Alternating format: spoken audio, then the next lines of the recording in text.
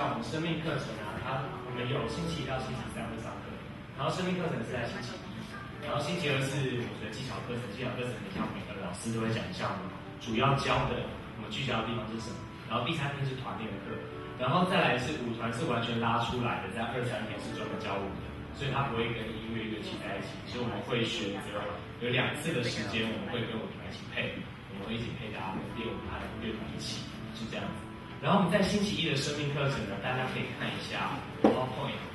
我们有请到就是高岛屋的高手的翁华峰牧师，然后还有子君牧师，他在就是我们灵粮堂的我们的团长周训真牧师，团长周训光牧师还有周训真牧师，还有叶清忠牧师他们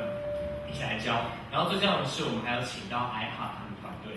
然后他们会在5月底的时候会有一个研讨会，大家应该可能知道这个讯息。可是除了这个研讨会呢，他们的前一周跟后一周，我们是完全交给 IHA 来教的，这是外面学生他们学不到的，所以这是完全是否这个学校的。然后他们不只是敬拜主领，他们的牧师也都全部会下来教，就是整个3天可能都是完全交给IHA来做，